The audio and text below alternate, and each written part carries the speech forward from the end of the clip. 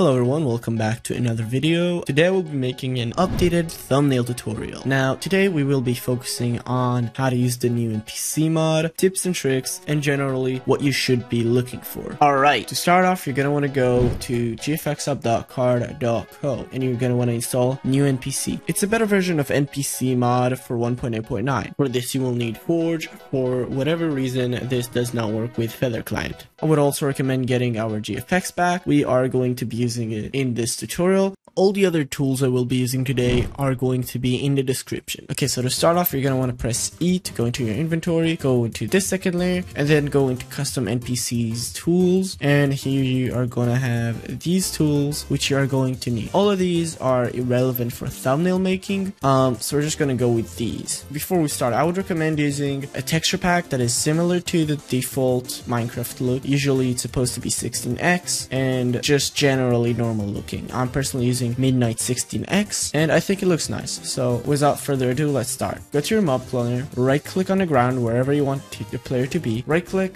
poses, and choose one of the poses we have here. These are all poses you guys are gonna have. These are pre-made by me and added into the mod automatically. So I'm just gonna get running one. Okay, so now that we have our NPC, we're gonna need to add skin and the cape to it, and this is how you're gonna do it. So first of all, I'm gonna just go here, click player, and get my username. For cape, I'm gonna click select texture. This is how it's gonna look like to you guys, or a bit different, and I'm just gonna get my lunar cape. So double click here and select my lunar cape. Next up, you might notice we have black lines here. Now how do we get rid of them? Well, this actually happens because Minecraft skins have two models, Alex and Steve. Now my skin is supposed to be an Alex model, so how do we change this? We're gonna right click again, click edit entity, and Alex arms. Next up, we're gonna want to rotate our skin, so I want this to be the background. So what I'm gonna do, I'm gonna right click AI movement and change this to around 215 degrees. And now we want to edit the movement, maybe change the cape a bit, maybe change the arm a bit. So for that, we're gonna click advanced. We're gonna be here in puppet. If it's not, then you're might want to change these a bit and click edit, and here you have all of your controls. So I'm gonna click cape and just move this back a bit. There we go. Next up, I want to give it a sword. So let's go back here, get our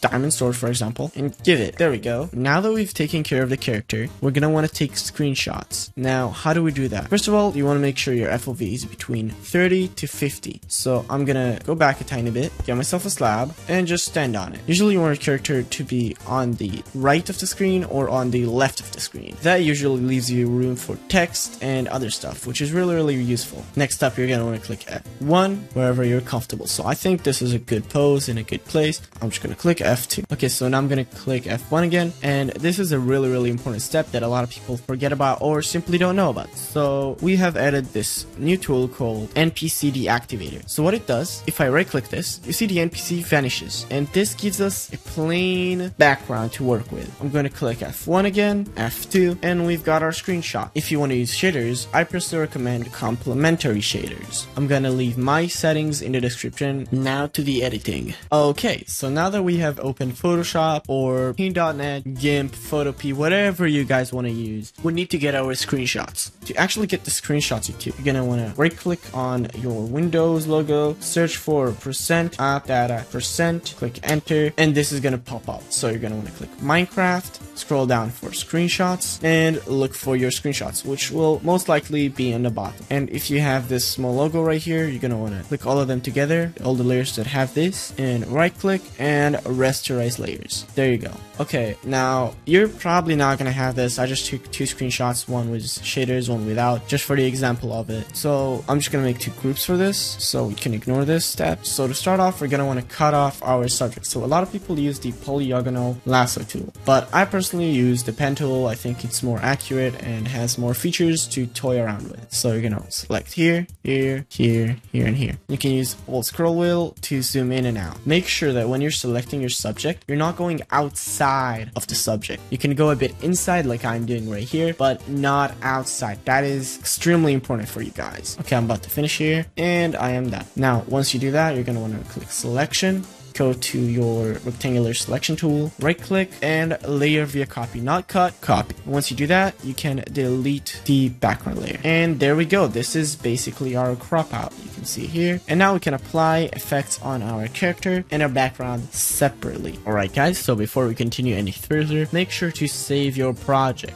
You're gonna want to get your GFX back. I'm using mine. Again, as said in the beginning, you can get it, it's in the description. Double click it and it should open. Disable the first layer and we're gonna go to player styles. Now here we have our normals, which are without shaders. This is the vanilla look. My personal favorite have VSL shaders and complementary shaders. Now I'm personally going to use these because this is what we have here. This is vanilla, no shaders. And to save these and actually apply them, what you're going to want to do is select the one you like. So I'm going to get this one, click new style and save this as whatever you want. Now we're going to go here, double click the layer with our player in it, click styles and choose it. Perfect. I'm going to do the same for the background. Sick. Okay, so next up I'm going to add text. So go to your horizontal type tool, click it, and I'm personally using Pantone as my font. It's personally one of my favorite fonts. It's the same font Lunar Client uses for their stuff, and it's generally just a very nice font. So I'm going to call this tutorial. There we go. And to size it up and just change the location, I'm going to click Control T, and then I can just do whatever I want with it basically. I'm going to put it behind the player. I'm also going to size up the player in the background, and I'm going to do that until you can see the player clips with the top and bottom. Alright, this already looks pretty fabulous in my opinion, but to make this actually better, we're gonna add a few stuff just to show you guys what we can do. I'm gonna go back to the GFX back and go to skies. I'm gonna select sky I like. Alright, I'm actually pretty happy with this one. I'm gonna copy it and paste it here. Okay, so to actually apply the sky, we're gonna disable all other layers, select the layer that we want to change the sky in, click select,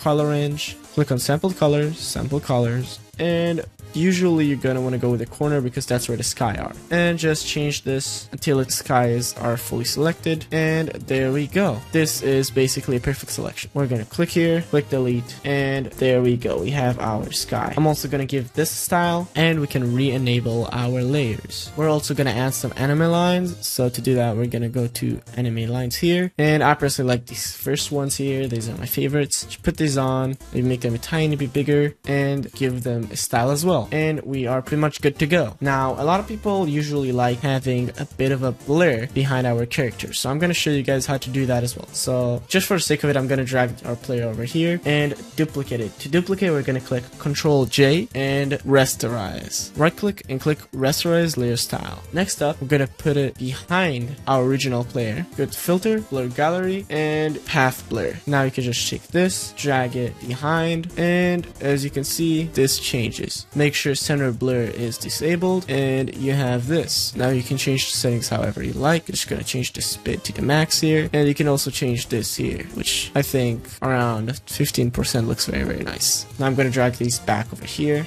So you're gonna click this, click filter, blur gallery again, click iris blur, and we are going to select our subject, aka our player. Doesn't have to be perfect, but I think that looks good. And change the blur a tiny bit, a bit lower, maybe 5. There we go, perfect. Do it for the sky as well. Here's another trick that I personally really like using. So make a new layer, make sure your color is white, go to your brush tool. Here are my settings, just size 700 and hardness 0, and just put a few dots. Then go here, change your mode to overlay, and you're good to go. Maybe size this up by using Ctrl T, and finally go to your adjustments tab over here, go to curves, make an S curve, tiny bit like this, tiny bit like that, a bit less. After that, you can go to vibrance, add 15 here, and 5 to saturation. There we go. And there you go. This is your thumbnail. I think this looks pretty awesome. I really hope you enjoyed. Make sure to subscribe and like. All the links are in the description. If you need any help, you can go to my Discord. It's in the description as well. And yeah, so see you guys next time, and goodbye.